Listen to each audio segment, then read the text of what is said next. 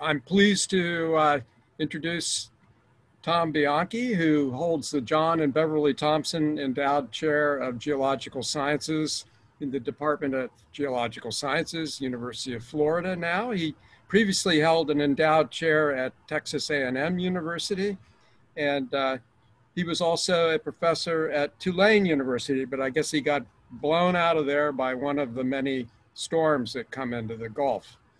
In any case, Tom's a widely recognized and internationally honored expert on carbon cycling in the world's oceans and in the Earth generally. He's a fellow of the Geochemical Society, the European Society of Geochemistry, ASLO, and American Geophysical Union. So he seems to be a fellow of virtually everything that's available. And he is the author of over 240 papers. I noted that one of the papers has 125 co-authors, which definitely beats anything that I've ever been a part of. Quite remarkable. I'd love to be on such a paper and be the very last author. That's sort of a goal. But in any case, he's also the author or editor of 8 major books in biogeochemistry, including one on the biogeochemistry of the Gulf of Mexico, where he's done a lot of work previously. And Tom was, for those of you who don't already know it, he actually got a master's degree from Stony Brook studying with Jeff Leventon in the Department of Ecology and Evolution. So he's in many ways coming home here, and we're delighted to welcome him. And so now he'll present his seminar on carbon processes in aquatic critical zones, and he will be available to answer questions afterwards. So Tom, welcome. Thanks, Bob. Yeah, it's a real pleasure to be here today. And as I was saying before, it's so nice to see people that were so important to me in my career and my life in general. Just very sentimental trip back to see you folks. So I'll be talking today about the carbon processing in what I call these aquatic critical zones, and some of what I consider to be some challenges and so on in the 21st century, and some nuances in ways of approaching things. I'll talk to you about a variety of different projects funded by different agencies, as we typically have to share with folks, and of course, these are the many people that this is their data that I'll be talking about, different postdocs and graduate students over the years, and where they've gone. So it's really all their work, and I'm a bystander. So the outline goes something like this. We'll talk a little bit about the global carbon budgets, just some generalizations, and I'll work through some of those sort of generalized slides first. And then we'll go into how I think things are changing, and how we're certainly all aware of how the Anthropocene is upon us and modifying things. But these are perhaps some other different trends you may have or may not have thought about. And then the last one will be related to a paper that actually Jeff and Bob and I have a number of other authors on, not quite 120 something yet, but a number of people, and it has to do with migrations of organisms. This is one particular example. I'm not going to get into the broader picture that paper gets into, but this has to do with marshes and mangroves, and it's some work we've been doing in Texas and Florida. So the first topic is sort of the general budgets. Let me just give myself the laser. Okay, so I'll start off with some of the early budgets from John Hedges, in these are in teragrams. And so you can see where, of course, Berner started to look at this even earlier than the 90s here, but this just sort of picks it up from Hedges, where you start looking at the coastal margin and where the burial is occurring, the hotspots of burial. And so you can see deltaic sediments are a big number here. And as you start moving to a number of years later, Burdage did another sort of reassessment of the budgets and looks at deltaic sediments, non-deltaic, all continental margins, and so on. And again, you can see he's now divided the sediments into sort of the non-deltaic and the deltaic, with the deltaic still playing a big number in the sort of the global picture of coastal margin. I had a student who worked on adding another twist to this sort of developing history of budgets for burial sediments in the global ocean. And you can see this one added here. The fjords turns out to be a much larger number than we had imagined. I mean, Savitsky and others had looked at this some years back. It's not new in that regard, but I'll talk a little bit about that later and talk about a number of these different pools of carbon and where they get buried and how we're shifting that around. So this is just a very, very quick preview of some of the longer historical work that's been going on for years.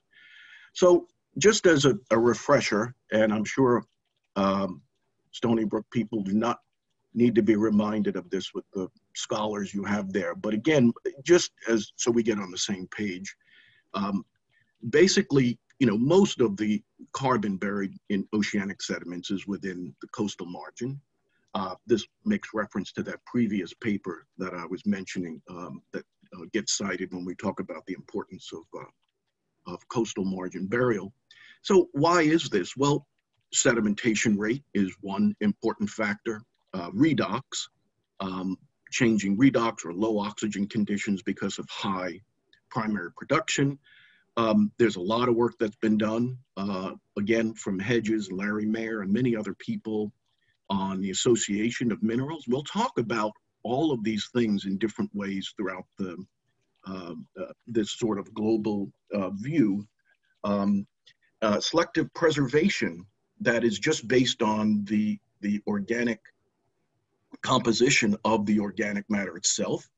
Geopolymerization, this is something that is actually not as a result of the machinery of what genes are producing in terms of biosynthetic pathways in cells. This is actually where you can have organic matter that is linking post-depositionally outside the cell. And so these are things, some sort of condensation reactions, variety of other types of things that can also make organic matter difficult to break down. And then I'll also talk a little bit about the role of iron, which has been getting lots of attention in recent years in terms of its role in carbon burial. So if you look at some of the source sink questions that have come up with respect, of course, to the role of this hotspot for burial, that is the coastal margin, how does it play into the importance of serving as a sink potentially for the problems we're having with global warming? Well, if you look, this is a very busy picture here, but you can see this is pre-industrial continental shelf. This is present day continental shelf. And essentially, the general story is that the pre-industrial, prior to the introduction of many of the nutrients that eutrophied a lot of the coastal waters, we had a lot of CO2 coming out. Present day, a lot of this becomes more of a sink because of generally the eutrophication of our coastal waters. Now, is that true for all coastal waters? No. Of course, there's lots of variability, which is always the problem doing estuarine or coastal work compared to open ocean work. It's very heterogeneous, but this again is just sort of a general mindset of sort of pre-post-industrial changes and source sink ideas. There's a lot more in that figure I won't go into. This is some new work that we've also been getting at to try to get some better feel for the variability in very complex systems like coastal estuaries. And so we went through basically the typology of all of these different types of estuaries and used a lot of data and modeling to come up with sort of some general numbers of deposition and burial rate. This is a new paper that was out. And so again, you know, if you look at the IPCC recent reports over the past few years, there's still a big gap in understanding the coastal carbon burial, despite the fact that we know so much of it is there. And some of it is somehow getting people to listen more about that, and some of it is the problem simply of the heterogeneity. So this is just a little bit about what we've kind of done with respect to that issue. I'm going to be talking today about the aquatic continuum. And as many of you know, this sort of begins in the mountains and the watersheds and moves through the floodplains and out. It may be a delta, it may not be, it may be a non-deltaic region, whatever that may be. But the point is that within this particular continuum, there's been lots of changes in what I'm going to talk about as these aquatic critical zones and how these things have changed in the Anthropocene. One example would be dams, but there are many, many changes that have occurred that affect where carbon gets buried and where it gets returned to the atmosphere. So this is one of my favorite figures that I use all the time from Professor Aller. This is, as you move your way through the aquatic continuum to the coastline, this particular figure very nicely brings in sort of the broader spectrum of margin type. And it really hadn't been done that way before.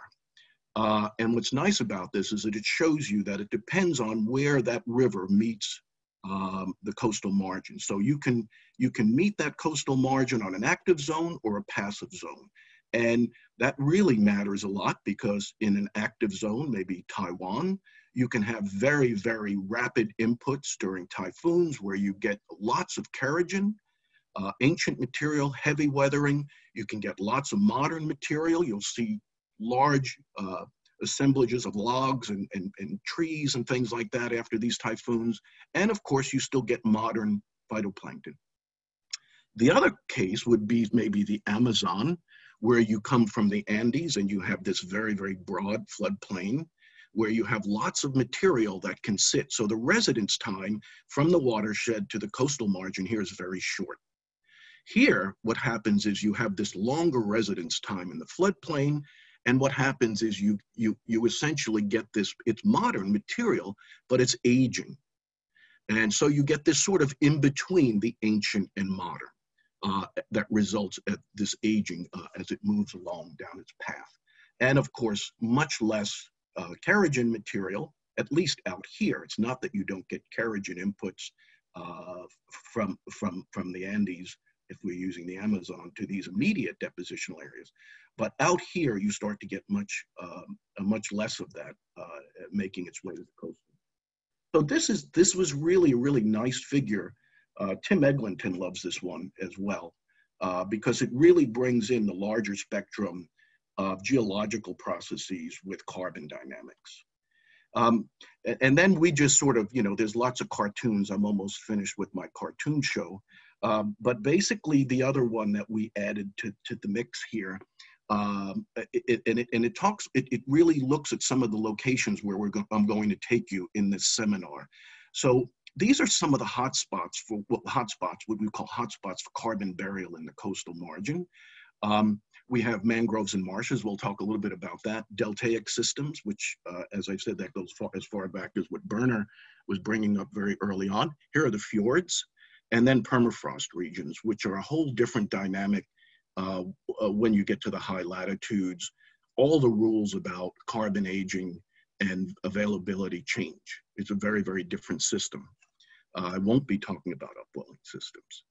So the idea of a critical zone really finds its origins more with the terrestrial community, where you can see here these axes, so they can look at atmosphere to lithosphere, and then they can look from minutes to eons. And as many of you know who write proposals to NSF, this has taken on its own life at NSF, and critical zones are a big topic. And so this largely derives from the soil community, where they can carve out nice delineated regions But in aquatic systems, it's a bit more difficult. So where are the zonations or these critical zones in moving water? And I'll talk to you about some of these. As I said, there are dams, there are river confluences, there are river plumes that show these kinds of demarcation that you might see in soils. And what's interesting is that what I call to be biogeochemistry in the 21st century, and this brings me back to my roots in ecology and evolution. It's so nice to see a lot of the genetic population adaptation, evolution side of things being incorporated into the way we look at molecules and kinetics and things like that. That was just largely missing. Some of it was because we just didn't have the right techniques, but some of it was just that there was a real divorce there as well, because the people have been looking at those kinds of ecological evolutionary adaptation things for many, many years. So I think this is really an interesting side of things with respect to these new barriers we've created in the Anthropocene and how organisms are adapting from the microbial level up to metazoans. And this is just showing you some of those examples of really steep gradients in river confluences. You can see these extreme gradients of productivity and suspended sediment, how dams affect where we slow down rivers and make them productive regions. And then the classic brown, green, blue, the brown, green, blue that we see off the big deltas, right? The highly turbid zones. The green areas where you lose some of that turbidity and use up the nutrients, and then out in the blue water where you have plenty of light and you lose the nutrients. So I'm not going to talk about this. I know this is one of Bob's favorite topics too, priming. There's some interesting priming that goes on in these regions. That's a whole separate talk. Bob and Kirk have a really cool paper that came out in a Frontiers special issue that we did recently. And so I would refer you to that. That's one of actually the most popular paper in that whole special issue, if you didn't know that, Bob. But so it's a really good one. Anyway, these are areas where you can have this interaction of very labile material. This might be algal DOC, thereby enhancing terrestrial DOC, and then resulting in CO2 release. So how does this magic occurs? You know, this has been referred to for many years in the literature and in different ways. And we're finally starting to get down to some of the mechanisms of how the bacteria perform this, because you can't just give bacteria a labile source and expect it to suddenly be able to degrade or break down aromatics in terrestrial materials. So something else is going on in this transition. And with the omics that are out there now, we're able to sort of tease apart some of this. But I'm not talking about it. I'm just saying that at these interfaces, this is an important process that can enhance, in some cases, the cycling rate, where you have labile carbon coming in contact with refractory carbon. Okay, so that's section one. Section two, these are some of the places that I'm going to take you. Don't worry, the seminar is only like about 40 slides. Basically, there'll be like maybe 2 slides a piece, so don't sweat that. But I'll take you to places where we've looked at permafrost. I'll take you to places where we've looked at deltas in China, in Mississippi, the marshes, mangroves, fjords, and fjords in New Zealand. So all of these different types of systems and what we can learn from them. So a little bit about the techniques, and I won't go into this in tremendous detail at all, but we use isotopes, bulk isotopes and biomarkers you'll be hearing about. Some of the work we do is compound specific, where you actually can isolate particular compounds to do stable isotopic analysis or to do radiocarbon. It's a lot of work. And some of it is this ramp pyrolysis that I'll talk to you about a little bit later, where we basically heat up samples, you produce CO2, and that CO2 gets measured for radiocarbon, and that's correlated with when it ramps off, when it comes off. In other words, when does it burn? Does it burn at a lower temperature or at a higher temperature? And that's usually related to lability and age. And then some of the biomarkers. Again, I'll talk a little bit about the N-alkanes. Let's see, what else do we have here? Basically, I'll be talking about lignin. And let's see, I guess some fatty acids as well. I won't be talking about all of these, but just to show you some of the molecules that we'll be talking about that track terrestrial carbon or certain types of soil carbon. A lot of these are very stable compounds compared to some of the other biomarkers out there. So here's the first bit of data. And this is an older paper that we had off the Mississippi, is Southwest Pass. This is the northern Gulf of Mexico, right? Here's the Mississippi Canyon, and this is a transect coming out to the canyon. So the one thing I just want to show you, going back to 2008, it's a busy slide, but just look at these two lines here. Essentially, this one line is showing you the lignin concentration. Lignin is a biomarker for vascular plants. And so you see it higher in the near shore, no surprise, and then it decreases offshore, no surprise. So you might say, well, that's just dilution if you're normalizing this to total organic carbon. Some of it is that, but some of it is in fact decay. This line going up is sort of the decay indices that we use for lignin. So this is showing you that lignin's actually decomposing subtidally. And most of the really heavy lignin breakdown occurs by fungi because they evolved the ability to break open the ring structure. But what you get in these margin areas is you get these moieties of lignin that have been kind of broken down. And then by the time you get into the coastal waters, you have bacteria that can really go after lignin. They may not be doing what brown fungi do, but they're actually decomposing lignin. And this was something that was taboo years ago. It was never viewed that lignin could ever be broken down other than on land. This is a schematic from I think a paper with Bob and Brent. I don't have the reference for it, but basically one of the interesting things that Bob knows a lot more about than I do is that, of course, in these river-dominated margins, you have these mobile and fluid muds that you've heard about from Bob, I'm sure. And one of the really important things about these muds is not only their ability to break things down because of their oxic conditions and availability of electron acceptors and so on, but also their ability to transport material rapidly offshore. What we see in some of these areas is that, and I'm not going to show you the data, but you see lots of material that comes from right and around the mouth of the river getting transported to the canyon after some of these big storms as the water moves back out and drains the continent. Mobile muds allow that to move offshore, but there are other things that mobile muds do.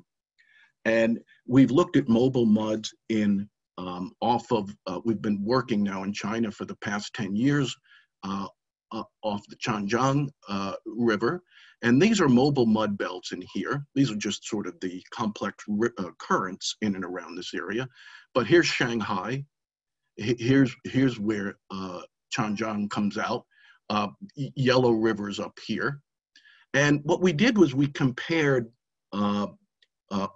on-deck remineralization of soil, of sediment or organic matter in the mobile muds. And in this area that has been accumulated, this sort of distal path, depot center from eroded delta regions up here. So this is when the Yellow River had huge amounts of land loss. This was transported, and this is sort of a place where all of this material sits from the old delta.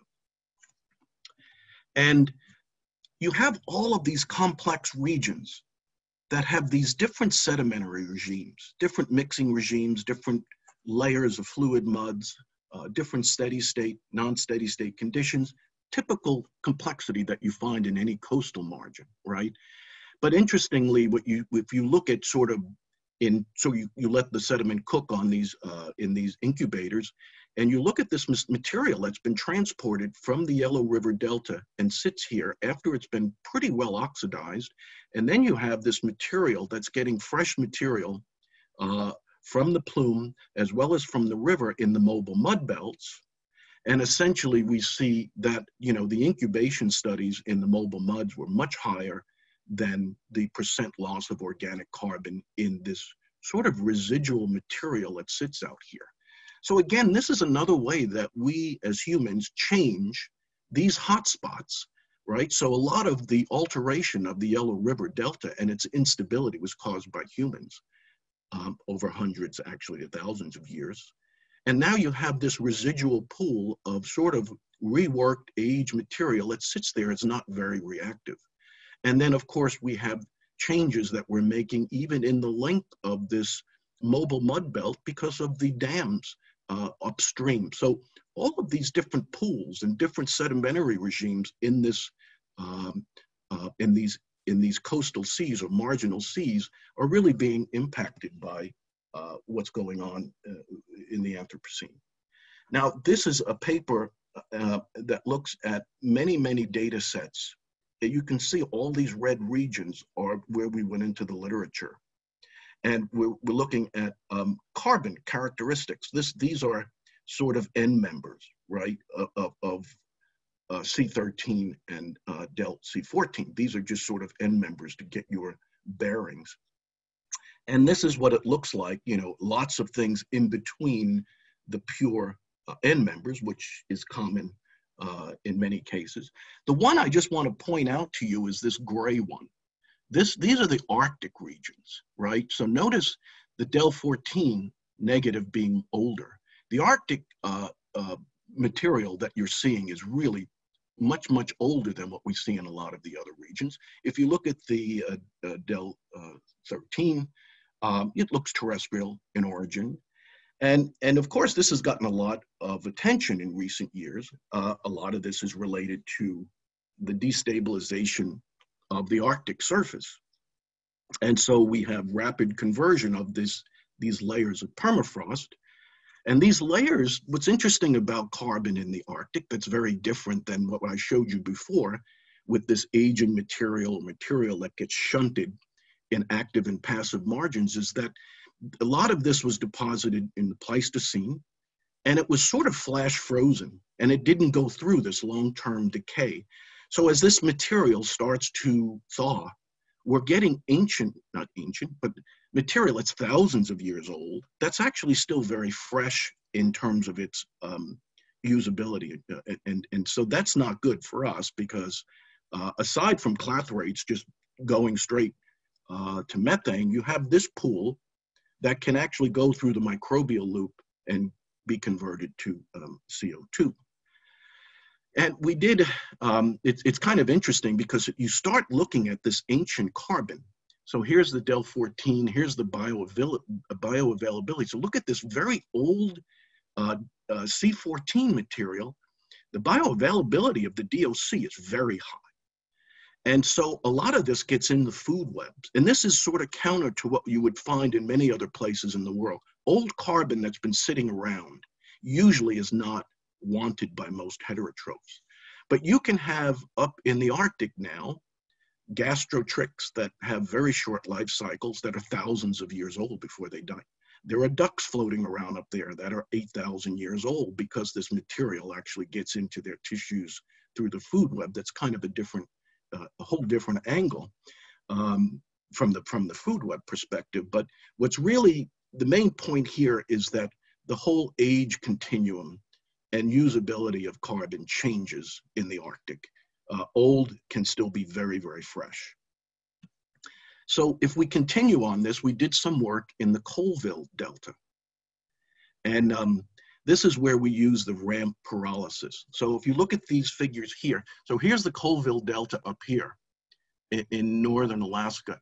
This whole watershed is continuous permafrost. And we have soils that are collected from near the delta, surface soil, sediment. And then we have some in the drainage area, deeper soil. And I'm just showing you two, we have other data, all right? So what we're trying to see is how much of this permafrost that's destabilizing in the watershed makes its way to the coast. Most of the DOC work shows that the DOC doesn't even make it to the coastline because it's so labile. So if you have permafrost DOC generated here, it gets transported through the river, it gets burned up typically in the river before it makes its way there. Not all of it, but a lot of it. What about the POC, which is what we were interested in? How much of this POC that's locked in these soils makes its way if it's labile? Well, if you look at the ramp pyrolysis, this just shows you the thermograph, right? This is essentially the temperature. This is PCO2, that's these values here, right? This is how much CO2 burns off at 200. This is how much burns off at 600. And then this is the age of the carbon that you generate, the CO2. So the idea is that the earlier it comes off, the younger it is in terms of temperature. The later it comes off, the harder it is to burn and convert to CO2, the older the C14 is, right? It's a very crude way of looking at bulk organic matter in terms of its lability and age.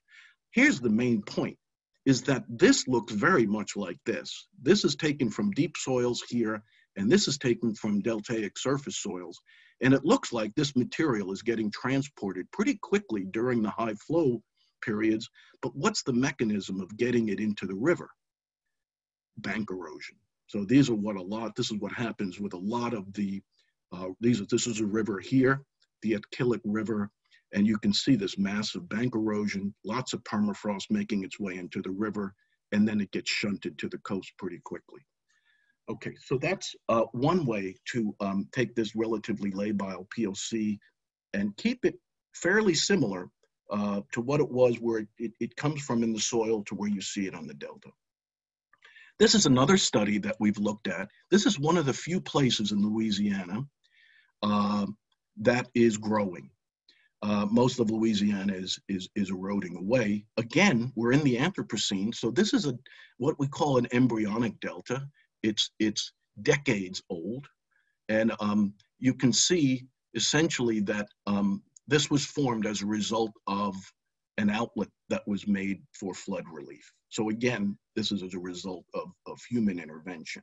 But it's a beautiful, I love the footprint of it. It's a beautiful delta, very sandy system. You can see we have actually a chronosequence that you can look at. The older is 38 years old, 26 years old, 13 years old. We know exactly when this thing was formed. And this is what the surface looks like. So the 38-year-old, the older material closer to the coast, has some willow trees and vegetation. You start moving out to the mid area, you have lower plant material, and then you get out here. And this is what most of the wax delta looks like, these big sandy areas. So we said this is really an interesting thing to look at because most of the deltas that we are dealing with are thousands of years old. What can we learn from this system since we can actually see it happening before us in these sort of embryonic stages?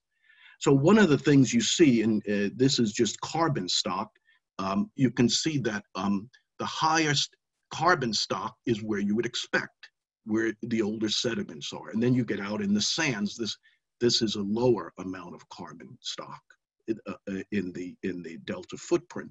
And of course, there's a relationship between depth, the organic carbon stock, and depth, mean low water. So again, water depth, vegetation, age, all of that, nothing earth-shattering here. It makes sense in that regard. And this is just showing you a similar footprint, except that one of the other things that we do see is the surface area being very, very important in this, because as I said, this is very coarse material. What you start to get is you start to get much finer material occurring where the vegetation is. Again, something we know, but very nice to see in this natural laboratory. One of the other things that we looked at, this is something Laura Werman would certainly know more about than I do, but basically the role of iron. And I said we would sort of talk about all those different things that I mentioned earlier. When we look at the carbon getting buried in this embryonic delta, about 15% of the organic carbon was bound to iron, reactive iron. The other thing that we've started to look at is with Mossbauer spectroscopy, is that the ferrohydrite, the dominant iron oxide, um, organic carbon was in the older, more vegetated sediments. In contrast to hematite, so we're looking at, what types of iron minerals are associated with this 15% number as you move across different regions of the delta. And I think the way we sort of preliminarily explain this is that the ferrohydrite, which in many cases is happening under lower redox, where you sort of get this iron 2 that migrates up to the surface and gets oxidized. When the ferrohydrite forms, it actually precipitates DOC in the water. And that's one mechanism, is sort of a co-precipitation in the older, more anoxic sediments. Once you move out to the outer part of the delta, you're getting the outer extent of where the river inputs, these big flushes of soil get shunted out. And that's more of a sorption mechanism. So this, with ferrohydrite, would be more of a precipitation mechanism of trapping carbon. And the hematite, which we believe, if you look at some of the soils upriver, is coming in from the soils and just getting transported out. It's not forming through this redox. And that makes sense because this is out in the sandy area where you wouldn't have iron 2 migrating up and precipitating out. Another interesting aspect that we added to the literature that's been developing on carbon and iron is our biomarker information. So we know that carbon associates with these minerals, but what about the different types of carbon? So actually what we see here is essentially in the young region, the mid region, and the old region of the delta, all right? We see that the intermediate and the old region of the delta is essentially binding material. The young sites are preferentially bound during co-precipitation. So this, as I said, this is sort of trapping different pools of carbon, different types of lignin material. Lignin, let me say this again. Some of the different lignins that are getting trapped during the co-precipitation are different in the young site than what you get in some of the, in the old site compared to the young site where you have mostly sorption kinds of things going on. So again, it takes a while for me to explain this. All I want you to get from this is that these sites here that have different redox than the young site, which is coarser material, more oxidized, you see shifts in the types of selective compounds that are getting included in that. So there is selective preservation going on if you just look at a particular group of compounds. Okay, now this gets to where we talk about the fjords. We estimated, based on lots of numbers that we gathered, that about 11% of all of the marine carbon burial in the ocean is in fjords, which was really shocking to us. And it may still be wrong. But basically, if you look at this, this shows that the total organic burial of oceanic with sediment type, this is non-deltaic, all of these systems that we started off the lecture with, right, that get divided into these different pools. So if you look at the total burial in grams of carbon per square kilometer per year, the fjords are not as high as delta and non-deltaic, just simply based on their small footprint. But when you area normalize that, that's when the fjords suddenly really appear. So again, not surprising. It's a very small footprint on the planet, but boy, do they store lots of material. And it does depend. It depends on the fjord. Not all fjords are the same. And that's one of the things we are resolving. Some really bury much, much more efficiently than others. So that's certainly a fair argument.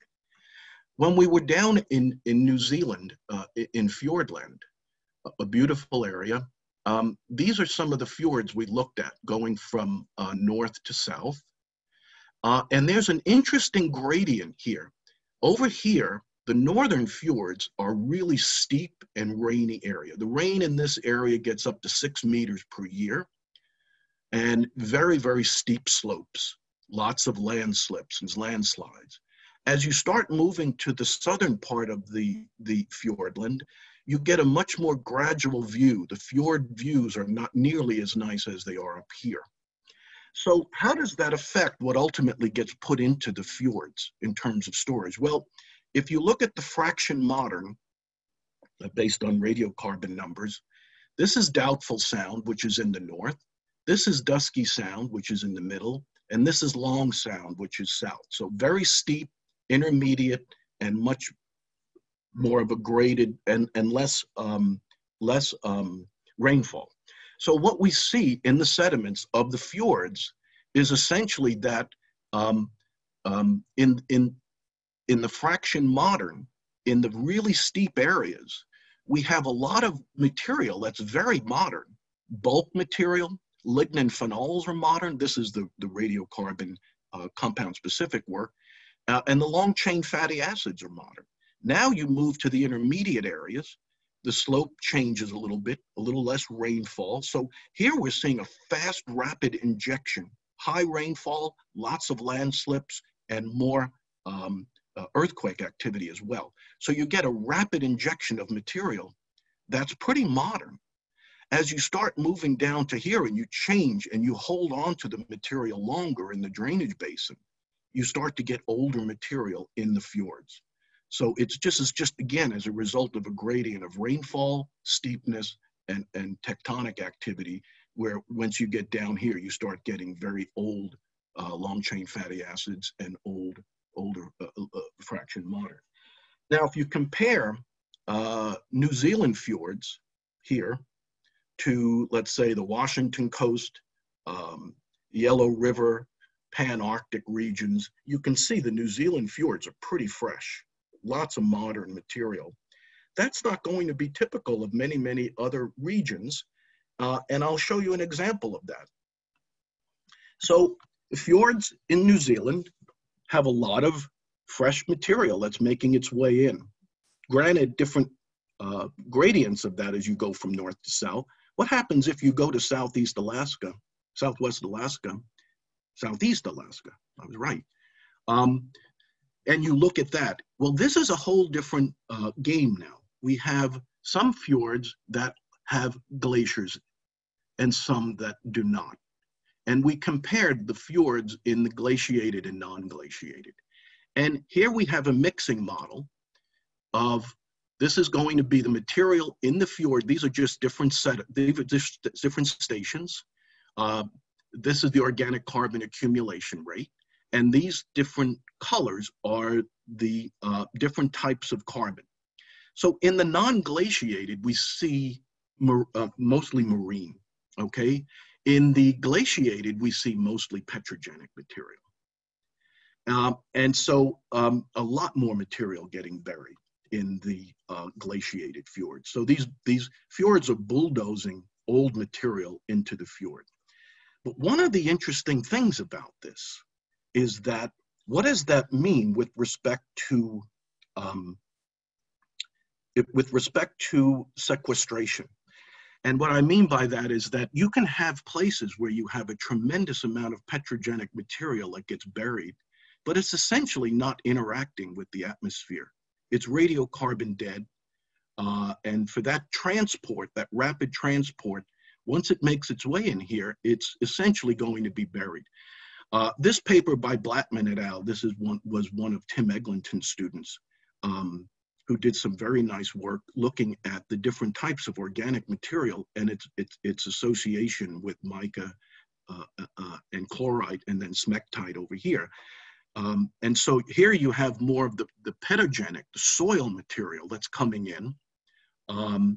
And that essentially comes in, is more modern, and actually not only just more modern, but also essentially dislodges from the mineral. Here, this stays bound. So there's two reasons why this just doesn't interact with the atmosphere. It's radiocarbon dead, and it's also really strongly bound. This material, it comes off the material once it goes into a different ionic strength water, but it also actually allows for that material to be decomposed and potentially produce CO2. So So again, when you look at just the numbers of burial in certain systems, it depends in terms of your interest in what that means to global warming. All these different pools are coming in. Some of them are interacting with microbes and interfacing with fluxes, and some of it is just getting buried. Now, I started to think about the whole idea of retreat, glacial retreat. And one of the things I became interested in was that as you start to retreat glaciers, that's one thing. Of course, it changes what flows in, nutrients and so on.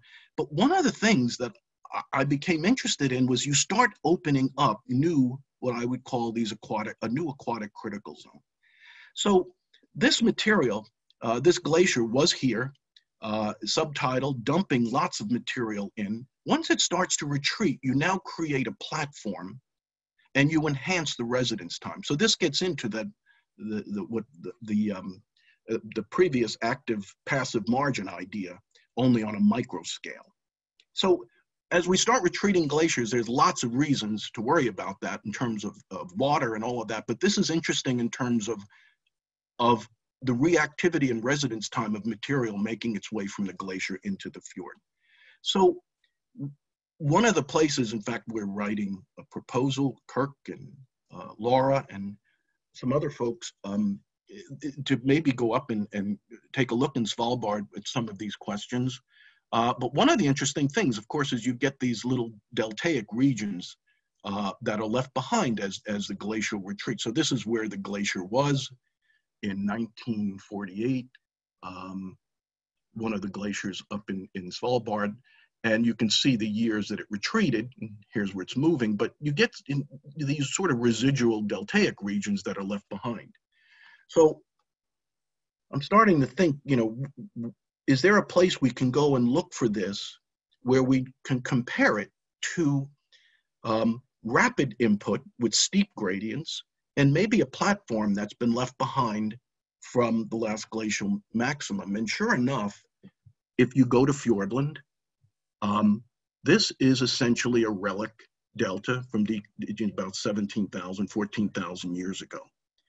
And I said, well, if we look here, most of the fjord area in New Zealand is steep gradients. Maybe this is sort of like what we're going to be getting in the future, more of these platforms. So I would predict that the decay, because of the residence time, would increase here compared to organic matter being shunted there. This is what most of Fjorden looks like. Very, very steep and very shallow soils. So sure enough, and of course there are lots of other variables, but if you take the same kind of organic matter and you shunt it to the deep fjord here, it's very fresh in the bottom of the fjord. If you put it through this system here, the acid to aldehyde ratio, or the decay of the lignin of the material coming through, this is the Camelot River that drains through here. It's very, very different than what comes down. Same kind of material, but again, the residence time. So I think this is sort of a modern example of what we may be seeing with the deglaciation and retreat of fjords. One of the other final things I'll mention here with respect to carbon storage is we've been also looking at some of the fjords in Scotland. And I'll just sort of cut to the chase here. And basically, when you look at all of the carbon stored in the peatlands, metric tons of carbon per square meter, and you look at all of the carbon stored in fjords in Scotland, and this light blue is inorganic carbon, the dark blue is organic carbon. So just look at these two values, and you'll see that there's a difference, there's an order of magnitude difference in the scale. So the scale of it looks like the organic carbon of the peatlands is taller or more than what you see in the fjords, but this is an order of magnitude higher. So amazingly enough, when you look at what we know about the fjords in Scotland, they seem to be actually storing more than the peatlands based on at least these numbers. Craig Smeaton published that. Okay, the final section, a few more slides and I'm finished. Marsh mangrove aquatic critical zones. We know that blue carbon has gotten its fair share of attention, I think way more than it deserves, but nevertheless, I've been a part of some of it. And the idea of this blue carbon, and for those of you who don't know what that is, it's basically marshes, mangroves, and seagrasses. And so there's been lots of numbers put on the economic value of this because of the sequestration of high sequestration and carbon burial efficiency of these systems. And that's not new. We've known that for many, many years. It just has taken on this new name of blue carbon in the context of global warming. But the marsh people would tell you that they've known that for many, many years, going back to the 60s. So again, it's just sort of the context in which it's being presented. One of the interesting things, and this relates to the paper that Jeff and Bob are on that I talked about, that we have in review with the Journal of Anthropocene, is that organisms are migrating on land, in water, everywhere, towards the poles in massive numbers. So aside from the extinction problem, we have organisms on the move in a big way. One of the places where we've been seeing this that's very, very evident is in the Gulf of Mexico. And we worked a little bit in Texas, but we're now working in Florida. So what's happening is that mangroves are moving north because the freezes are less intense. And the mangroves, actually, you can now see mangroves up making their way into Georgia. And so, but the hot spots are still pretty much around here. About mid-Florida is where the really heavy zone of mangrove invasion is. So what does this have to do with what we're talking about? Well, number one, blue carbon is a hotspot area in the nearshore region, but it also relates to this migration, animal, plant, so on. What does that mean with respect to carbon burial?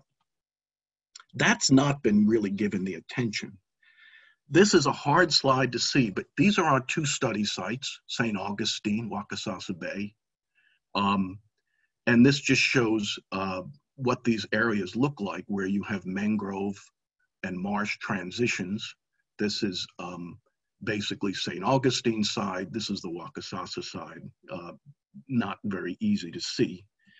But here's the main message, or here's the main point, is that if you look at carbon burial in pure mangrove, right, on one side, and then you go to the transition zone on both coasts, like, you know, you look essentially, you have three zones where the mangroves are, the intermediate zone where they're combined, and then a little bit north of that would be just marsh.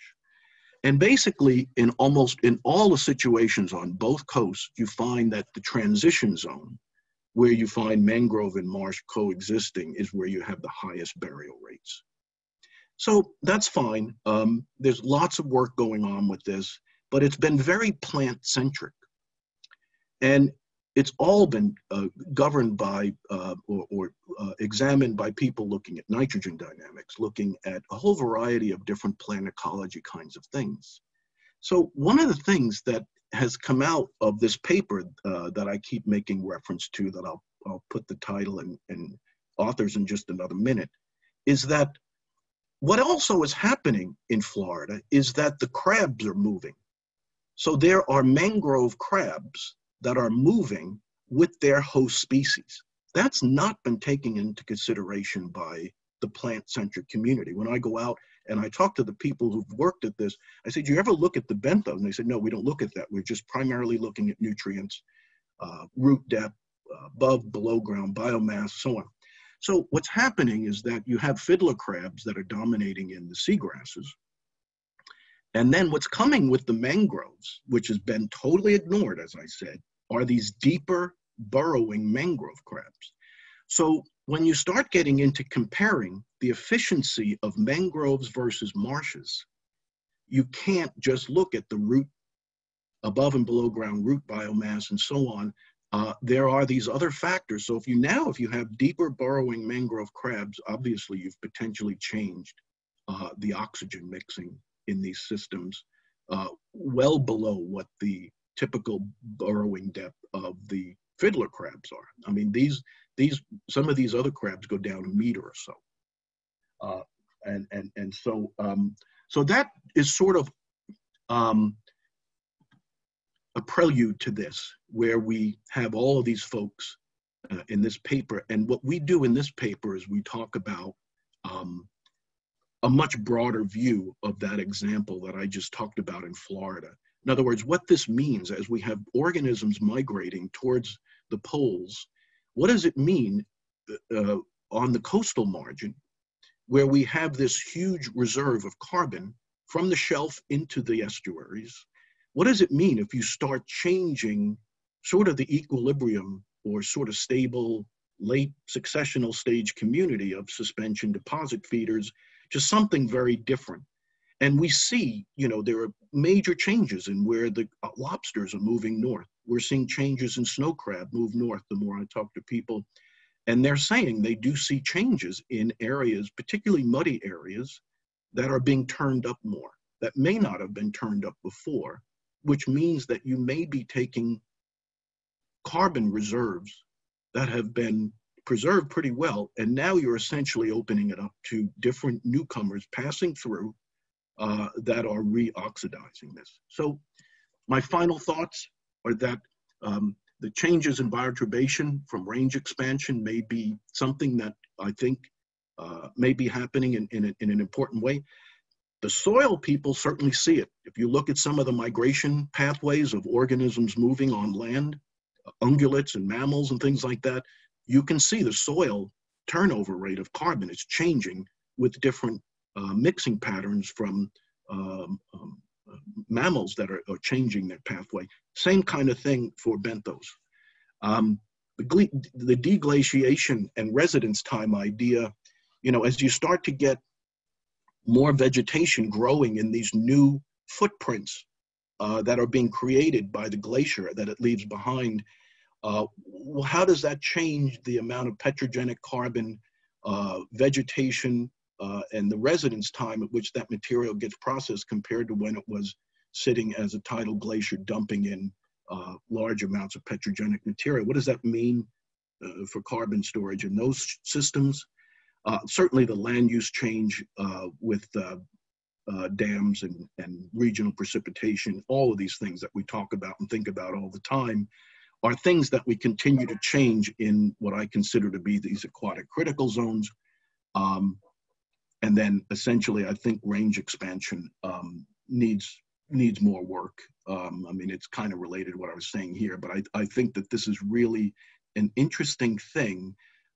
Jeff knows more about this than I do, and people in ecology and evolution, but one of the other really interesting twists on this, and of course, the range expansion is being looked at by biodiversity people and ecology people, and I'm pointing out the impact it has with respect to physical mixing and storage.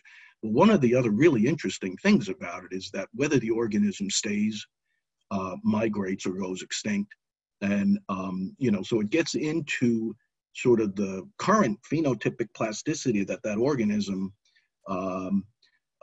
has from its current genes, or do you start to see changes? And there are papers now that are coming out with very divergent species, invertebrates and fish, in some of these really steep gradients, like the Gulf of Maine, the warmest coastal warming body in the world, where you see really steep gradients and certain enzymes and genetic markers that show organisms adapting or showing sort of a genetic climb of adaptation to that particular temperature across very divergent groups.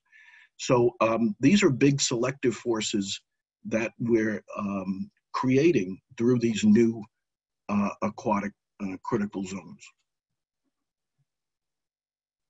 I'll stop there.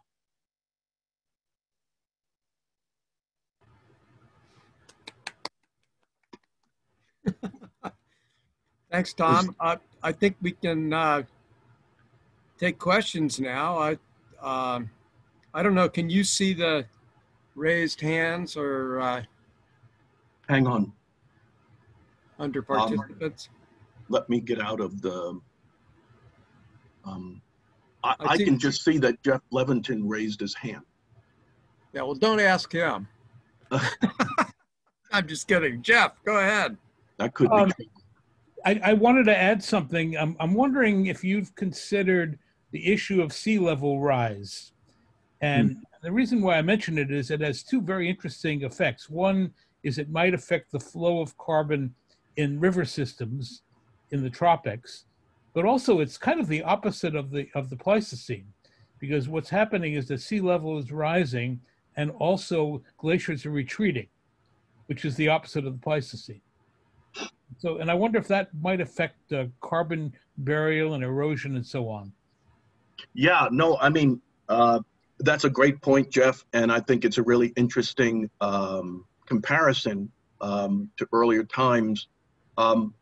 That physical dimension of the rising sea level that I did not talk about in the coastal margin is a huge factor that some people have brought up. I mean, one of the other things aside from erosion is the waterlogging and also the amount of submergence and association with lower oxygen conditions. And people are starting to look at that a little bit. Another thing that we have looked at, I'll mention this, and this may not be getting exactly at what you're talking about, but in Florida, one of the really cool things that's happening is that as seawater starts to come in, it disaggregates freshwater formed peats, and the peats start decomposing and produce this tea-like material, and DOM. And so what's happening is that as you get sea level rise in Florida, you're seeing more and more plumes of tea material that's bleeding from these old peat deposits, and that's moving out into the coastal waters. So that's another loss of carbon from land that's being exported as DOM.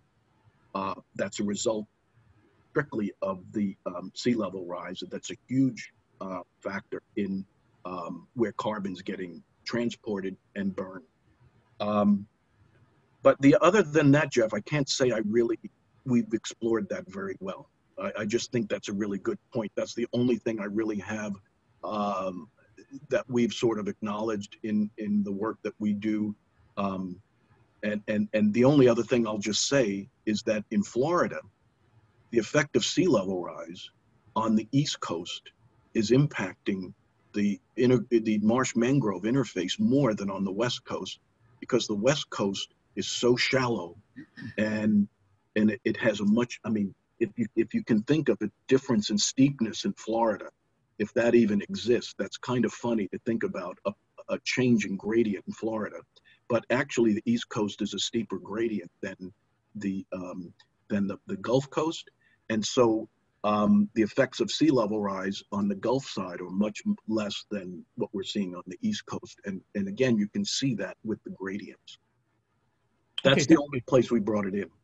Great talk, Tom. Yeah, thanks. So, Tom, I have a question.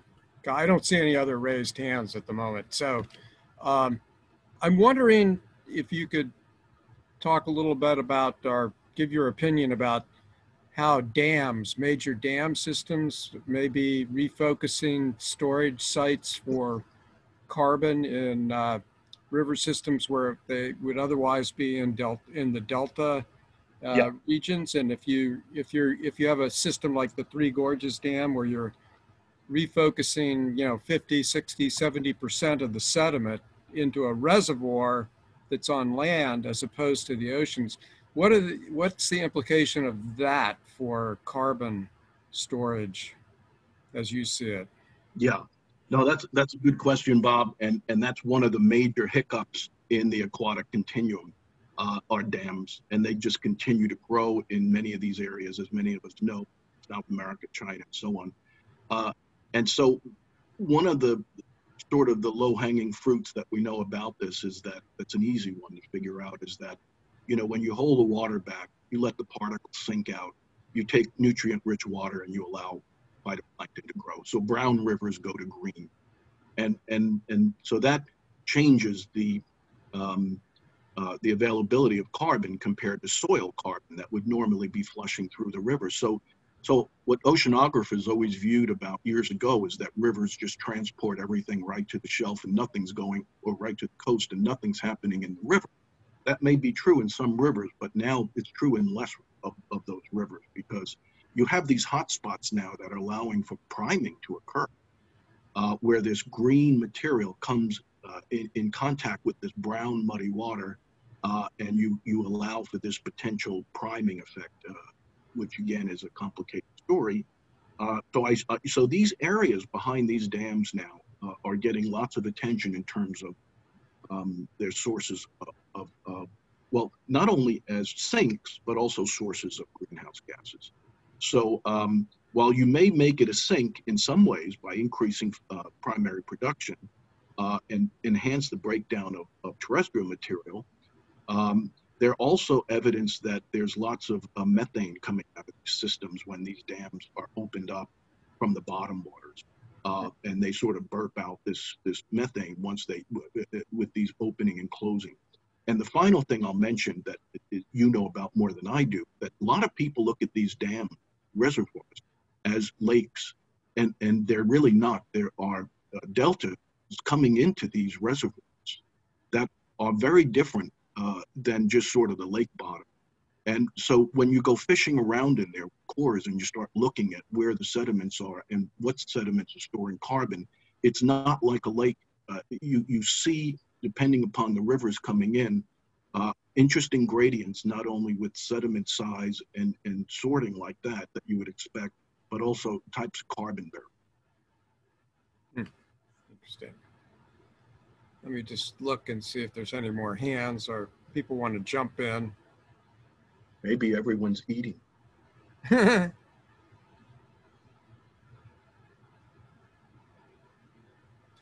Hopefully that wasn't too much.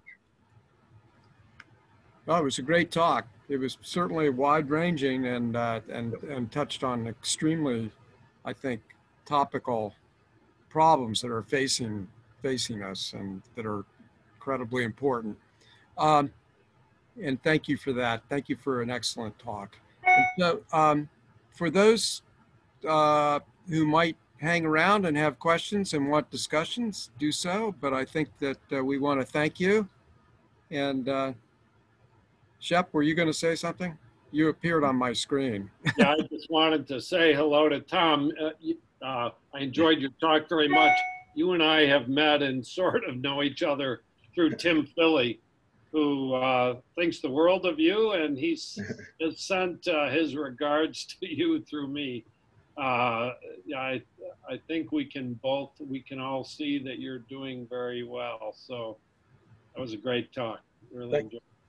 Thanks very much. Nice to see you, Paul. Thanks. So the formal talk then we'll bring to an end, and for students and others who might want to hang around and just discuss things with Tom, you can do so. And but at this point, I think that our colloquium as such, we bring it to an end. And thanks again, Tom. Sure. Thank you.